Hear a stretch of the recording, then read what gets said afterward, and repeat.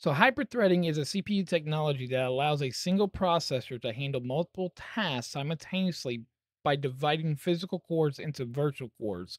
So which that means is virtual, they're fake. So if you have a 4-core processor with hyperthreading, essentially it thinks that there's a 8-core processor. Hyperthreading can improve performance, but it does not double your performance. So again, like I said, it's going to make the computer think that there's more, doesn't mean that you're getting double the performance. Some applications will see performance increases and some applications will see decrease. Basically in games though, we do see an uplift in video games whenever we do have hyperthreading enabled. All right, so this right here is with hyperthreading on. I am using the 13700K. I'm gonna go ahead and run me a Cinebench R23 real quick. Gonna do this video here because of the new CPUs coming out, the Ultra series. They're coming out and they're not gonna have no hyper-threading on them.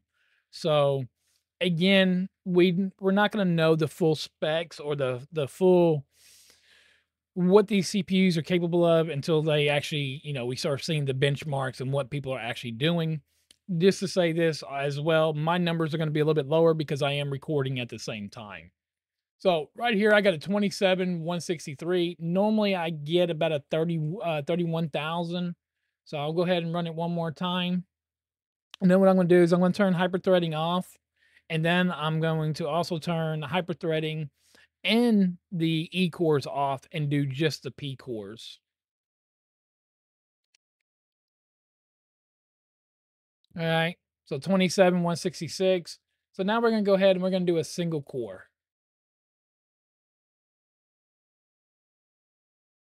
So with hyperthreading on, single core was 1923 right here.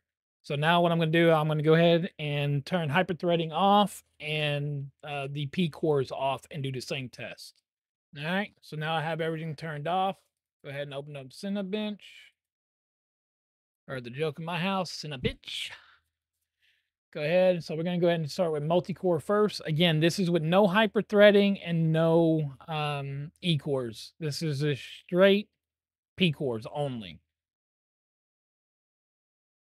And again, my scores are going to be just a little bit lower due to I am recording. All right, so now there's our score right there, 12,372. And now we're going to go ahead and we're going to go to the single core performance without hyperthreading or the E cores.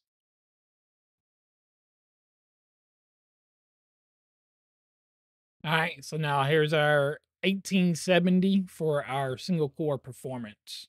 So let me go turn my hyperthreading and my P core or my E cores back on, and we're going to discuss and do some side by side comparison.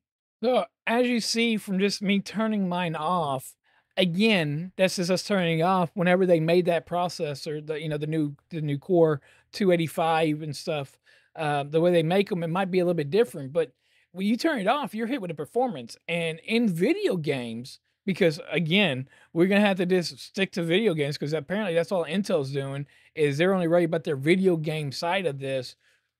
I think there's more productivity people in the world than there is video gamers.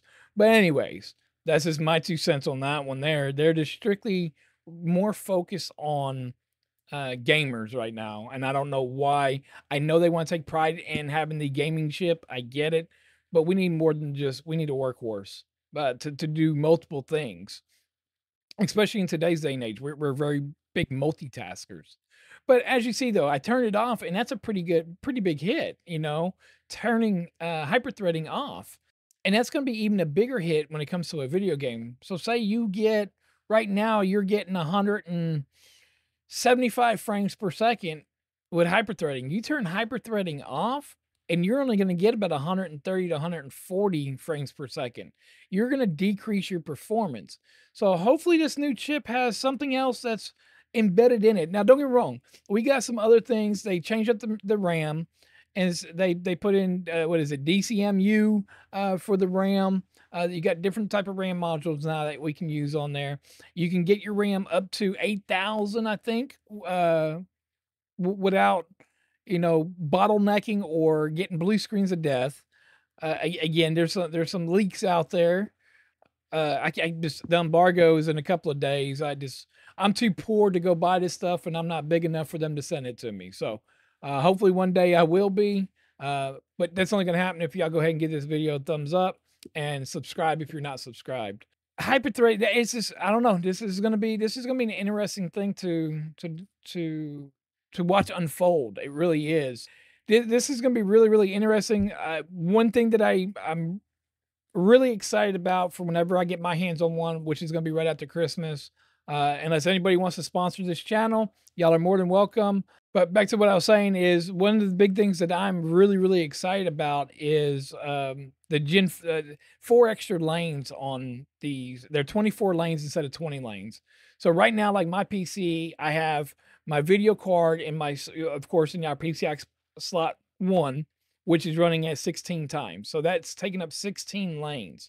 So that means you only got 4 other lanes for anything else in the computer if you only got 24 lanes. If you're running a M.2 times 5 in your first slot, well, the first slot and that second slot, they use the same bandwidth. Well, just think about that on your other one. So I have 5 M.2 slots. Well, the other 4, they're all capable of doing PCI Express four times, 4 times, 4 times, 4 times. But if you fill them all up, you're getting 3 times. You got to start separating the lanes so everyone has enough, so each lane has enough bandwidth.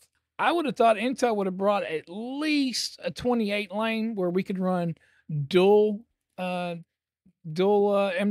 times 5 plus the video card and not be lacking. Hopefully y'all got some insight out of this. And let's just wait and see. Go ahead and leave some comments down below. Go ahead and subscribe if you're not subscribed. I'm going to be bringing a lot more tech news like this out, explanations of certain techs like this. I'll be bringing different things to speed up your PC, speed up your video card, product reviews. I mean, if you like all this type of stuff, again, yes, I'm new. Yes, I know I'm all over the place a little bit, but I will get better. Subscribe, like, comment. Thank you for watching. Again, I'm Thomas of Tomology.